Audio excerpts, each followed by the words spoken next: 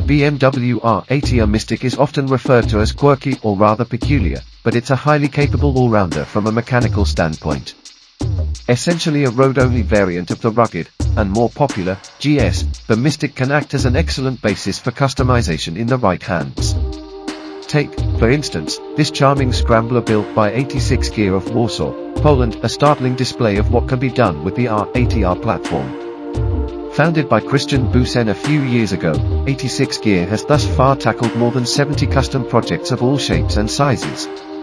Their stylistic approach is a matter of clean vintage looks with the elegance factor dialed up to 11, and these traits are firmly entrenched into the Scrambled Mystic we're about to inspect. Before getting in touch with Christian and his team, the client wasn't entirely sure what model to use as a starting point. He sought an old-school airhead with paralever rear suspension and laced wheels, so the only real options were either a Mystic or a GS. In the end, 86 Gear and their customer settled on a BMW R Mystic from the model year 1994, which was due for some extensive surgery upon arrival in Warsaw.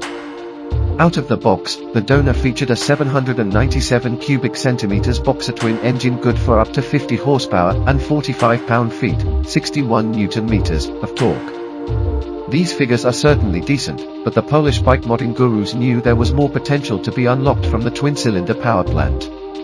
As such, they kicked things off with an all-inclusive makeover of the R80RS mill. The air-cooled boxer gained a Siebenrock big bore kit during the rebuild, taking its displacement all the way up to 1070 cubic centimeters. Its camshaft and valves made room for fresh replacements, while the ports have been polished to improve airflow.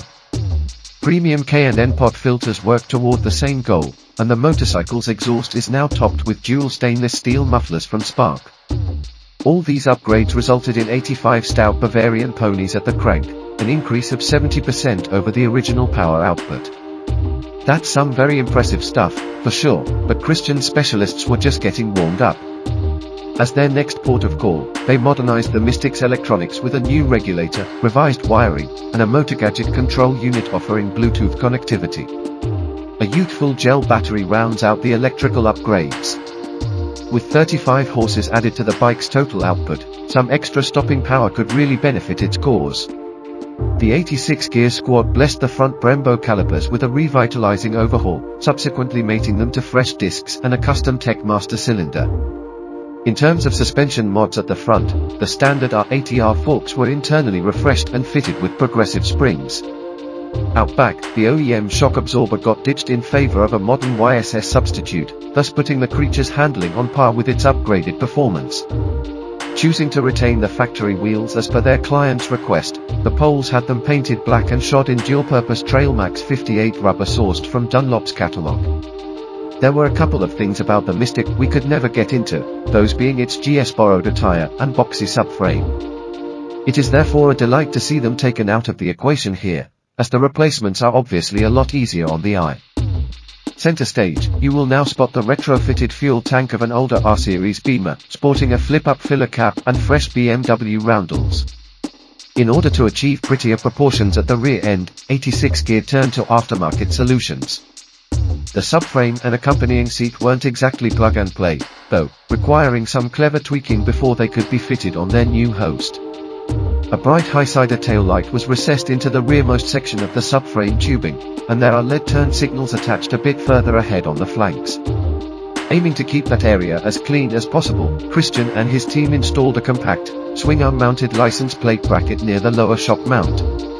No less attention was given to the machine's front end, where you will now see billet aluminum Sport Evolution triple clamps, and LED headlamp, and a tiny fender whose bracket does double duty as a fork brace.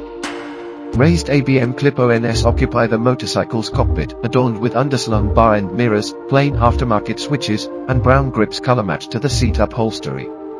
A single motor gadget dial is placed in between, and the front turn signals are attached to the bottom triple clamp. Additionally, the control levers are both custom tech parts. The final thing for us to talk about is the paintwork, which was executed with the help of Lucas Okrasko. A monochromatic mixture of gloss black and matte grey worked its way onto the fuel tank, and the frame was powder-coated black in its entirety. It's a relatively simple affair, but one that suits this R80R Scrambler perfectly.